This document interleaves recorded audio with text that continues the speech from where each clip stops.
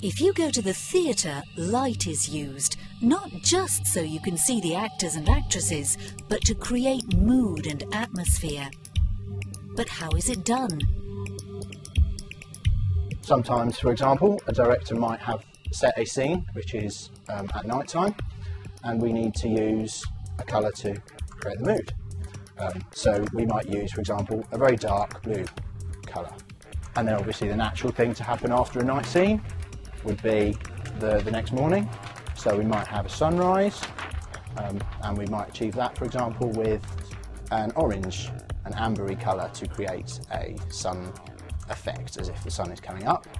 And sometimes we might have a very stylised dance piece where we would like to use some more dramatic colours and unrealistic colours, in which case we might use a nice bright red colour to make the dancers really pop out.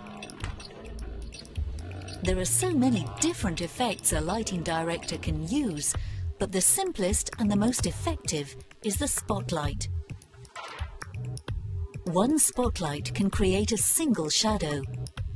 But how do you think these lighting effects are created?